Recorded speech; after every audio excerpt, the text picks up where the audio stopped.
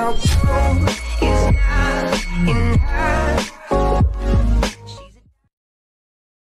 Okay ladies, welcome back to the channel. Today I have another gray wig in my search for gray wigs or color wigs. And this wig here, I ended up seeing the color and I just didn't know what the color was, but I knew it was something gray, so I said let me order it. The wig that we have is going to be the Outre Yaki 24, but the reason I wanted to get this wig, excuse me, I'm not sure why I'm so tongue-tied. The reason I wanted to get this wig is because I wanted to see what this color was, SGR. And so this is the wig, this is the color, and it's an L part wig and it is safe up to 400 degrees and it comes in a bunch of different colors. But this color here is really different and interesting and I just didn't know what color it was, and like I said, I wanted to try it. So I saw a model on IG, or I saw a picture posted on IG of a girl with a gray wig on. Now I'm sure her wig might have been a human hair, but I wanted to use this as a dupe. Now I think hers is a little bit darker. If I remember, hers is more gray, maybe like this kind of gray, versus this is a more of a white gray, but I still think we can work with it and I think we can do something with this part. Now let's go through the wig cap construction. Looks like it's hard lace around ear to ear, hard lace. And then you get 3 combs. You get a comb on this side, that side, which is left and right and left, and you get a comb right here, and I'm guessing this will stop it from sliding. You get a comb in the back and you do get adjustable straps. And I will say I like that the cap construction is not black, that the cap construction is a different construction, different color, because that hopefully you won't be able to see the tracks or anything in between there. And it looks like the hair is really, really thick. So I like that. So let me get this one off and put this on and let's get it popping, girl. Okay, so this is the hairline. Just if you didn't do any manipulation to it and you just pulled it back, it fits my hairline pretty snug. And with it being a dark ombre at the base, you may be able to take some of your edges out. Now this is where the part is supposed to be, but as you can see, you can't see the part. If you were going to pull it up in a ponytail, I guess that would be okay to not see it. But then you got more black here than you would anywhere else unless you added black. So what I'm going to do is I'm going to clean the part out and I'm going to see how that looks. So I just wanted to let you see it all up like this. And yeah, it gives you that, you know, not so good hairline. But if you have edges, you could take your edges out and you could mess around with that. So that's the front of it. I want to get up, let you see that. And then this is it up from the back.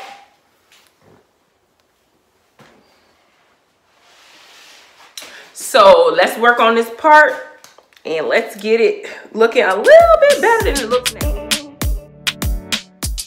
Okay, so to save time, I pretty much cleaned that part up off camera, and as you can see, now you can see the part. So I'm going to take advantage of this dark edges or this ombre at the base, and I'm going to pull out a little bit of my edges. Of course, I hope your edges look a lot better than mine does, but right now they don't look so great, but I am going to straighten them. I think I'm going to put the hot comb on it and just go through and just straighten them out just a little bit with that and my flat iron and probably a little bit of coconut oil.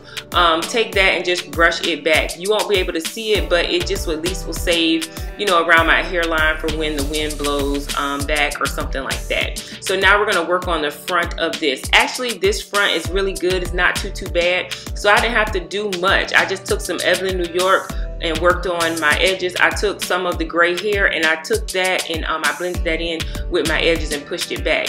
Now, I did go in with the hot comb, but the hot comb of course is a little bit too hot, so just be careful with that. All I did was just really touch the front of it to get that kink out. It was a little bit of a kink in the front, and then like I said, I used the back end of it to just kind of lay down the roots a little bit just to make it nice and flat. I just love how flat it gets it. So this hair came with a bend in it, so I wanted mine to mimic the model just a little bit. I wanted it to be straight, so I went in and I kind of took the bend out, and that's what I'm doing here, using a little bit of spray and just kind of going in and just running the flat iron through the hair. I love the shine on this and everything. With it being gray, it does kind of shed a little bit, so you do get shedding. So if you wear something black, you will have to be mindful of that.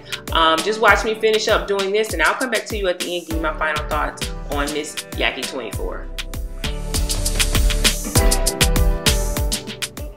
Okay, so this is the finished look for this color SGR, and I really like the color.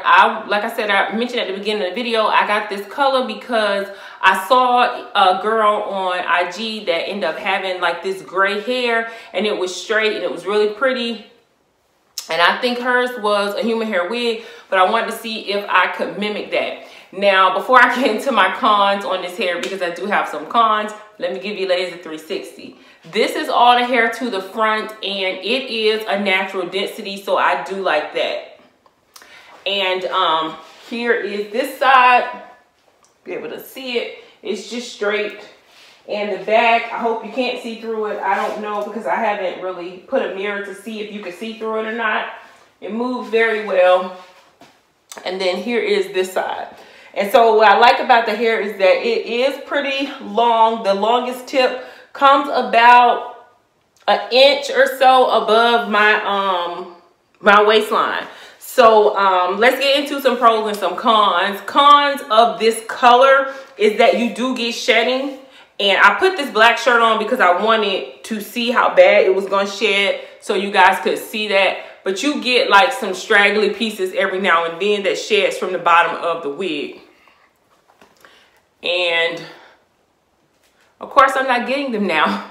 But it is a couple pieces that you know, kind of do that. So I want to let you know, so if you do wear black with this, you're going to have to be careful if you wear this hair with a black outfit or something like that. I think it looks really cute, but just know that you may have to, you know, try to tame it. Or sometimes I find with my blondes, if I put some spray on it and I just go through it with the blow dryer or the flat iron with the spray after I spray it and go through it, that it kind of keeps the frizz away.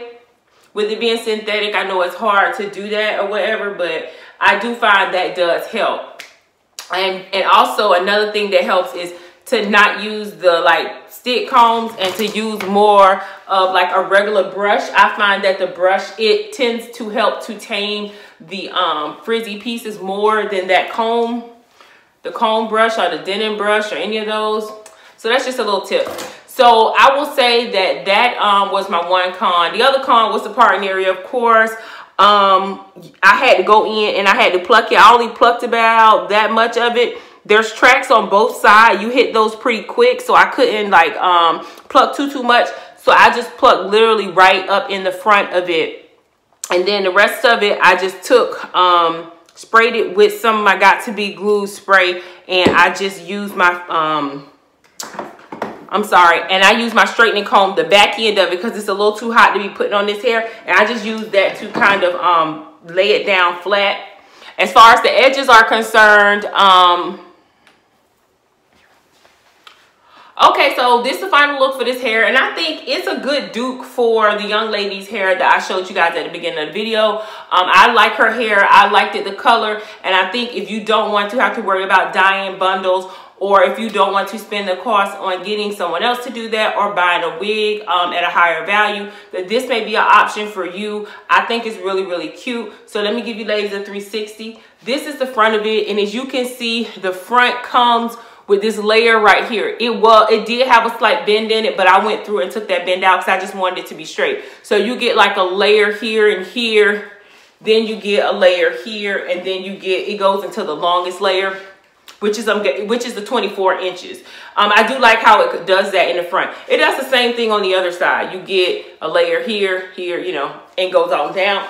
This is the back of the hair. I'm sorry, this is the side of the hair.